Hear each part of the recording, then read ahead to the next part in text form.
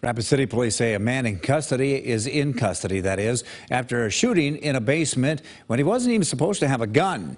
Authorities say 32-year-old Gilbert Mesta, the fourth, shot another person in the basement of a home in the 600 block of Farlow Avenue. They say that the victim had superficial injuries and was taken to the hospital for treatment.